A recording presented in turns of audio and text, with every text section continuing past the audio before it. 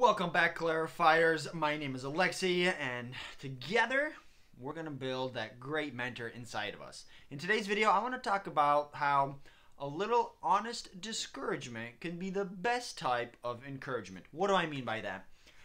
Often in our minds, we get so into what we want to achieve in our life, it's very easy to get carried away.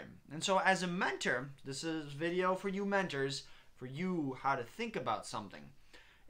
When somebody seems to start getting carried away with an idea and you think it's going to be not a good idea for them to pursue, regardless of what you think, if you think it might be great or not great of an idea, slow your mentee down by doing the following technique. Give them a little bit of honest discouragement, a little more of a reality check, and very specifically, it's supposed to be done in a very particular way. What do I mean by that?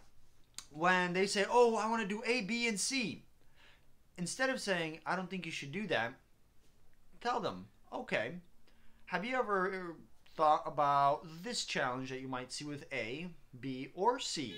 Have you thought about this challenge or that challenge? And when you start helping them see the bigger picture, regardless of of what you think, if it's a good idea or not, you will never know. They have to go ahead and try what they want to try. However, if you give them that a little honest discouragement in the sense of telling them or helping them see the situation, their way of thinking from a different perspective, it will help them see it in a different light. And that's what you're trying to do, is helping your mentee always see things from a different perspective, from an elevated platform, to see themselves in a different light and what's actually happening. Because we all know it is so easy to get caught up in our own emotions.